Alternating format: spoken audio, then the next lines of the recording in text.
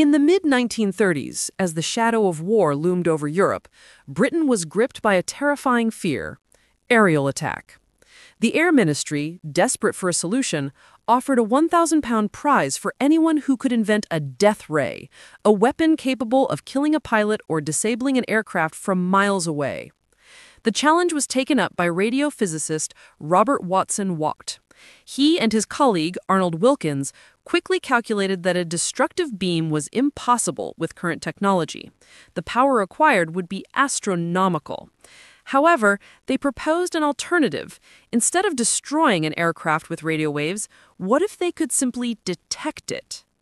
In February 1935, they conducted the Daventry experiment. Using a BBC shortwave transmitter as their source, they successfully detected radio waves bouncing off a Royal Air Force bomber flying nearby. The blip on their screen wasn't a weapon, but it was a warning. This was the birth of what would become the chain-home radar system, the invisible shield that would prove decisive in the upcoming Battle of Britain, turning the failed quest for a death ray into one of history's most vital inventions.